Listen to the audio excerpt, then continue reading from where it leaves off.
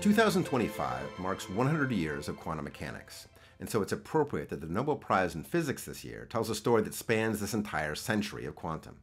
The prize is awarded to three scientists, John Clark, Michel Devoret, and John Martinez, quote, for the discovery of macroscopic quantum mechanical tunneling and energy quantization in an electric circuit.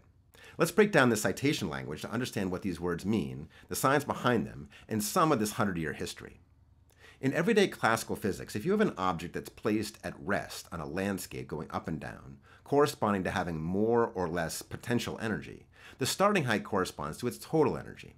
It's the maximum height you can ever reach. Depending on what the landscape looks like, the total energy in starting position may keep it stuck in what's known as a potential well, a bowl that the object can't escape from. Almost as soon as it was developed in 1925, people realized that the rules of quantum mechanics allowed a particle in a potential well to escape it while still obeying the total energy limit, just as though it had found a tunnel through the barrier that confined it. This is quantum mechanical tunneling. In the 1920s, scientists such as George Gamow used this idea to explain certain types of radioactivity. The nucleus of an atom creates a potential well that traps pairs of protons and neutrons known as alpha particles, but there can still be a chance that this particle spontaneously escapes from this trap via tunneling, leading to a radioactive nucleus. Note that this barrier is very thin. It's tens of thousands of times smaller than a nanometer. Potential wells also involve another aspect of quantum mechanics, that of energy quantization. In classical physics, the total energy of an object could be at any level, but in quantum mechanics, only certain energies are allowed inside a well. You can count how many. That's what the word quantum means. A quantum is something you can count. By the 1940s and 50s, scientists understood much more about the countable energy levels that electrons could have inside materials like metals, semiconductors, and superconductors. Moreover, they were getting better at making devices like transistors and other microelectronics that work by moving electrons between these quantum levels. In 1957, Leo Szilárd, who, like quantum mechanics, is celebrating his 100th birthday this year, created a device that used two different types of semiconductors to create a potential barrier between them that was possible for electrons to tunnel through. By putting the device into an electric circuit, Szilárd could actually tune the likelihood of tunneling in such a way that made it more likely for current to flow one way rather than the other, a type of device known as a diode, which is used in all sorts of electronics. This marked the first time that controllable tunneling was engineered into a practical device. Shortly after Szilárdd's work, Ivor Giaever created a nanometer-thin insulating barrier between a metal and a superconductor and demonstrated controllable tunneling across it. And Brian Josephson developed theories about how tunneling across such barriers would work between two superconductors. Szilárd, Giaever, and Josephson shared the 1973 prize in physics for this work on tunneling. In the next decade, Gerd Binnig and Heinrich Roher created a device that used tunneling of electrons between atoms on a conducting surface and the tip of a sharp metal wire placed around a nanometer above it to create images of single atoms. Their work creating this scanning tunneling microscope was awarded part of the 1986 Nobel Prize in Physics.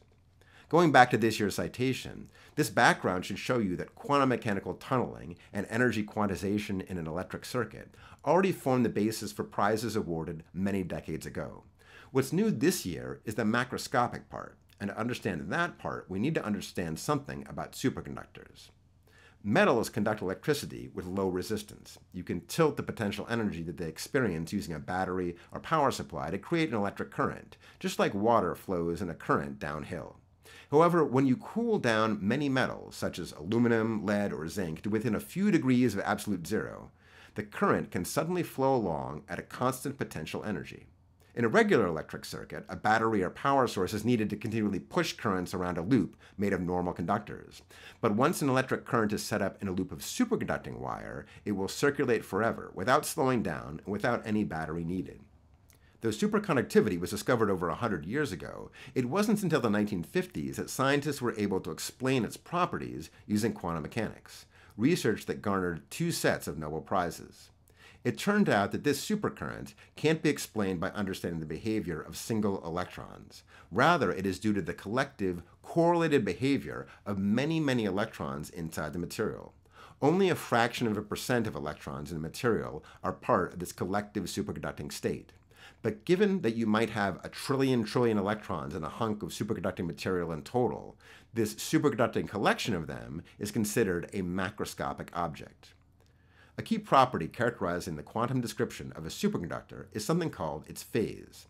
Superconductors can have different phases, which I'll here represent by different colors. With no current running through them, the phase is the same throughout the material. But when you run a current through it, the phase changes along the superconductor. Rather than a current driven by charge flowing from a higher potential energy to a lower potential energy, the supercurrent is phase-driven. A supercurrent around a loop corresponds to a phase cycling around it. The faster the phase cycles, the larger the current. Putting this together with our tunneling story, by placing a nanometer-thin barrier between two superconductors with different phases, one can get a phase gradient across the boundary, corresponding to a supercurrent tunneling across it.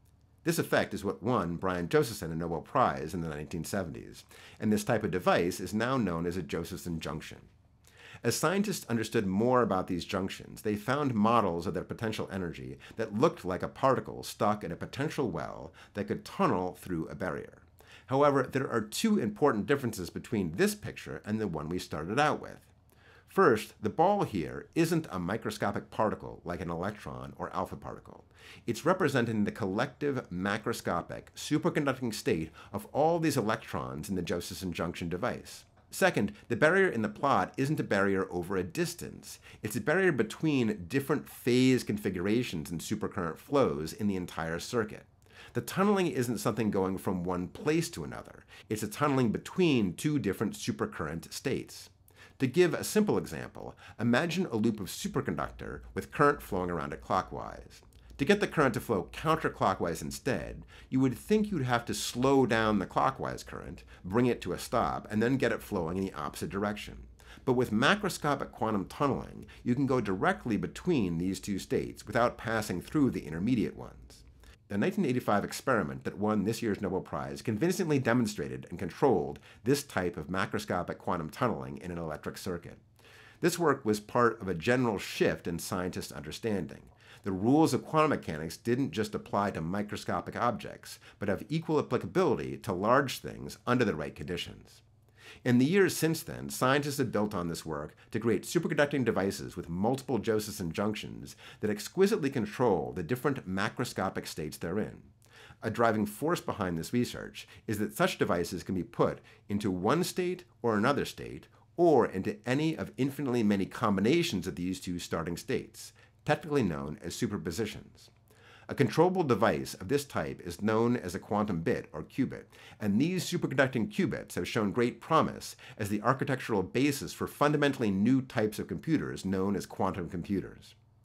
Governments, industry, and academic researchers, including two of the three laureates, have put considerable resources into developing these computers since the 1980s, an ongoing process that will likely be the subject of future Nobel Prizes, as we enter the second century of new understanding and new applications of quantum mechanics.